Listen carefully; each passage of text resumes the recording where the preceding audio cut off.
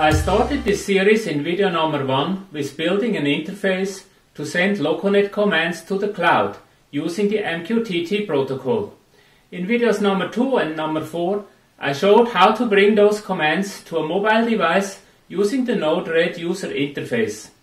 I showed how to build a LocoNet Viewer and a fast clock display.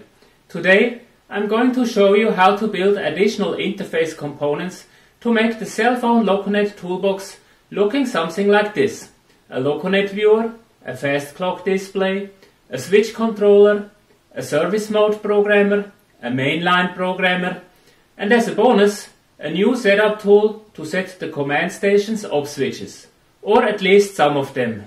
Hello YouTubers, and welcome to the Internet of Toy Trains. I am Hans Tanner, and here is a new episode of IoTT with fresh ideas about how to use the Internet of Things along with sensors and microcontrollers to control a model railroad layout. So, get on board! The train is leaving the station. If you are not familiar with the concepts of the LocoNet to MQTT gateway and MQTT in general, I suggest you start by watching videos number 1, number 2 and number 4, as this current video builds on the content introduced in those videos. I can't imagine sitting somewhere under the layout trying to find the reason for a malfunctioning switch and not having a switch controller available to send closed and thrown commands. And adding one to the Node-RED user interface is actually a piece of cake. All we need is an input field for switch address and buttons to issue thrown and closed commands to LocoNet. An optional checkbox to override the push-bit setting may be helpful if you are making use of it on your layout. Building the switch controller is simple. The input fields and buttons feed into a function that stores the values and generates the opcode to be sent to LocoNet via the MQTT interface. Setting up the input fields is straightforward using the available components. I add a topic to them so that I can identify the source of the message later on in the function. The Activator buttons, on the other hand, are a little tricky, as the LocoNet command set asks for individual messages for switching on and off. When the button is pressed, an on message is sent, followed by an off message when the button is released. Unfortunately, the standard Node-RED button does not expose individual events for pressing and releasing. It only gives a click message after the fact. For this reason, I decided to use a modified version of the HTML button I used for freezing the fast clock in video number 3.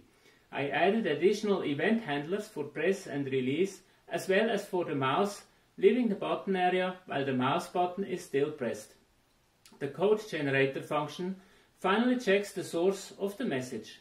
If it is from a data input field, the value is stored but no message issued to LocoNet. If the input comes from a button, the function generates the LocoNet opcode according to the settings and sends it to LocoNet. If the push-bit override is set, the message uses the switch acknowledge opcode, otherwise the switch request command is sent. While testing, I found that on some mobile devices, the messages for pressing and releasing always come back to back, and time delays between on and off seem not to be possible. This could be a problem if motorized turnouts are used instead of solenoid-driven ones.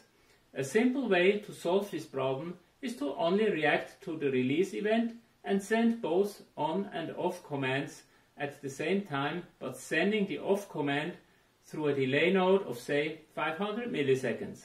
And with that, the switch controller is working.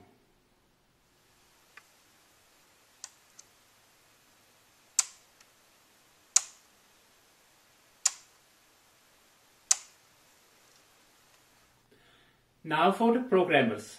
Checking the LocoNet PE document, we see that both programmers are managed from slot 7C, decimal 124, and the programmers are described as asynchronous shared system resource, meaning that the program does not have to wait while the programmer is reading or writing a CV, but basically can do other things and then just come back later to get the results. Consequently, this means also that mainline programmer and service track programmer are independent of each other and therefore can be used at the same time. For this reason, I decided to make two completely independent user interfaces for them. The operating sequence of the programmers is straightforward. First, we need to send a start task command by writing to slot 124 using the write slot opcode. This command contains information what programmer to use, whether to do a read or write operation, what CV number, and when writing what CV value. We then get an immediate answer back from the programmer telling whether the command was accepted and it is worth come back later to get the results, or the command was declined. This information comes in a long acknowledge message. If accepted, the programmer does its thing and when done, updates the slot with the results of the operation and sends a task final reply message using the slot read opcode. So, what we need is input fields for programming method, CV number, CV value for both programmers, as well as read and write buttons to start the programming process. Then we need a listener and a filter for the long acknowledge and slot read messages, followed by display fields for the CV values. The read function is straightforward. The only noteworthy element is the filter for the programmer type. This bit is either set or cleared based on where the data is coming from, mainline or service track programmer. The function looks into this bit to send the data to the correct display field. Here is a quick demonstration of the working programmers. First, reading a CV on the service track, then writing it, and then writing a CV to a locomotive on the main track.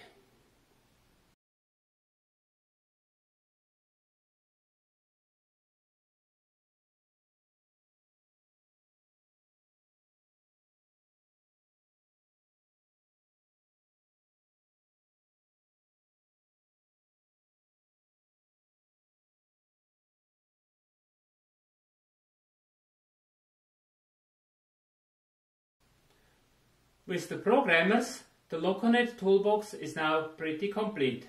Hopefully, you find it helpful for working on your layout. As always, you can find the complete code on my GitHub page referenced in the description of this video. In video number 3, I started working on a separate user interface section for elements that are more related to system configuration. As a first component, I placed the setup dialog for the fast clock in there. Today, I'm going to add an editor for the command station OpSwitches. Normally, these switches are configured with the command station in OpSwitch settings mode, but it is also possible to do this remotely as the information is stored in slot 127 or 7F of the command station. To set them, we first need to read slot 127 and store it in memory. Then we need to find and manipulate the bit that corresponds to the OpSwitch. As it turns out, the bits are stored in bytes 3, 4, 5, 6 and 8 and 9 and 10 of the slot, and the most significant bit is always 0. This becomes obvious if we check the OpSwitch list in the DCS manual. Bits 8, 16, 24, 32, 40 and 48 do not exist. In order to prevent the user from setting them to 1, the function filters them out and refuses a change to those bits. In the Node-RED user interface, we place a switch for every OpSwitch we would like to be able to change and add the switch number in the field. When the function receives a change node from any of the switches, it manipulates the corresponding bit and updates the command station slot 127 with the new settings using the slot write opcode. Note that this always writes all OpSwitches even though only a single OpSwitch was changed.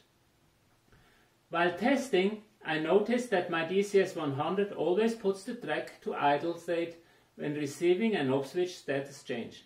For this reason, I have added a Go button to the dialog so I can easily restore track power when done with changing the settings. In the example code, I just added switches to set OpSwitch 26, 27 and 41, as these are the ones that I would like to change on a regular basis. OpSwitch 27 is the so-called pushby bit. What it does is making the command station refusing switch request commands, which means that it is no longer possible to change switch positions from handheld throttles. This is useful when doing an operating session where you probably want to assign different roles to different people, and the people controlling locomotives should not be the same as the ones controlling switches and signals. I will talk more about this in future videos, so for the moment this is just a very short introduction. I also added an example showing how to set a combination of several OpSwitches as OpSwitch 21, 22 and 23, which together form a value for the default speed step setting of newly assigned locomotives. With these examples, it should be possible for you to add any other OpSwitch to the Node-RED user interface as needed for your operating style. So let's summarize. We added a switch controller and programmers for service track and mainline to the LocoNet toolset to the Node-RED user interface. With these controllers, it hopefully has become a useful tool to work on the layout, finding problems, or even do simple support for operating the trains. We added a setup tool for setting the OpSwitches in the DCS command station on the fly, without setting the mode switch to the ops position. Going forward, I will talk a little more about hardware to control signals and switches on your layout. As always, I posted the link to the GitHub page in the description section below. From there, you can download the Node-RED code presented in this video.